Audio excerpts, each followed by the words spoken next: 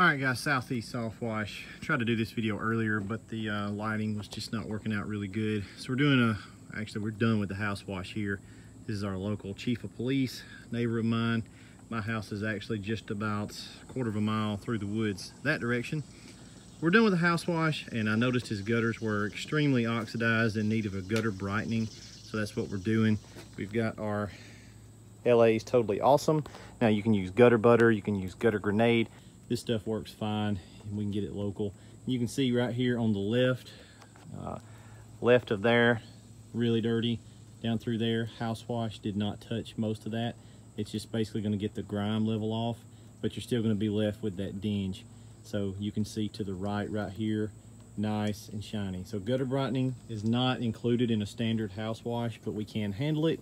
If you need it done, it's not that hard. We can definitely take care of it for you.